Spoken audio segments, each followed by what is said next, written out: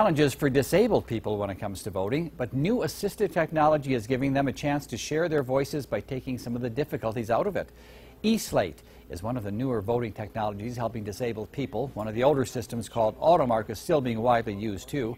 Bonneville and Caribou counties are the only counties in the entire GEM state that have the eSlate system.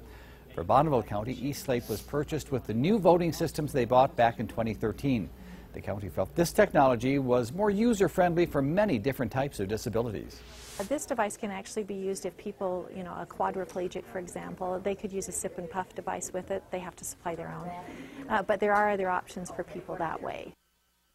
Coming up at 6, we'll take a closer look at how eSlate helps the visually impaired.